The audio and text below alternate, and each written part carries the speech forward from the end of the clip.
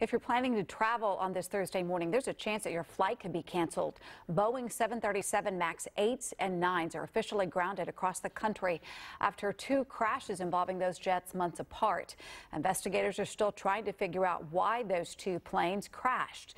Yesterday, the United States became the last major country in the world to ground all Boeing 737 MAX jets. President Trump made the announcement days after an Ethiopian Airlines MAX 8 crashed, killing all 157 people on board, including 8 Americans. That was the same plane that Lion Air was flying when its jet crashed in Indonesia back in the fall. We need to see how similar or dissimilar is this one than that one. Those black boxes are key, and they should have been analyzed 2 days ago. And of course, those black boxes are now in France to be analyzed. Boeing promised an urgent fix to flight control software amid reports of at least 5 complaints about the MAX jets. The grounding affects 270 flights daily here in the United States. And grounding the planes will have a big financial impact on Boeing, of course. Also, the 3 U.S. carriers that fly those jets, American, Southwest, and United. And for that part of the story, we want to bring in Spencer McGowan of the McGowan Group Asset Management in Dallas. Spencer, thanks so much for being with us. My pleasure. All right. I'm sure you were watching the boards yesterday when the announcement came out that the MAX 8 will be grounded in the United States. What did you immediately see with the stocks of those carriers, American, Southwest especially? Well, you know, the start of the week, they were getting pounded. When they said 737, I think a lot of us thought, oh my God, that's like 10,000 planes, right? The MAX makes up 74 planes in the U.S., so the impact's about like a blizzard, you know, when we do the economic impact analysis. The stocks this morning in pre-market trading, they're up about 0.5%, Southwest and American.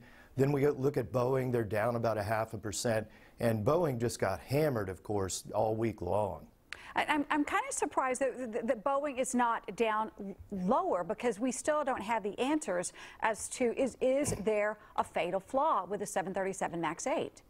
Well, they're going to have to change out some things. The key is that the original 737 fleet, the 10,000 planes, there hasn't been an issue there. So this is a fix, but it takes Boeing's momentum away, and it's certainly something Southwest and American don't need at this point. The disruption, the share prices, you know, if you look at American Airlines, it's half price from its peak last year. Southwest is down about 30%, fuel costs going up. This is a disruption, and of course the team members that own the stock, you know, this takes away a lot of the momentum, because the travel industry was golden for about 3 or 4 years.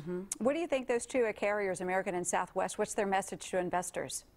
Well, at this point, it's manageable. It's like a bad blizzard. They'll reroute some things. They're going to have some disagreements with Boeing, I would think, because those are about $120 million a plane. Yeah. Southwest has got 34 of them. So it's a disruption, and, you know, the break in momentum for the stocks, this says that, you know, it's probably a continued bear market for the stocks themselves and the earnings. It's a drag on earnings as well. All right, Spencer McGowan, thanks so much for joining in on the conversation. We appreciate it. Thank you.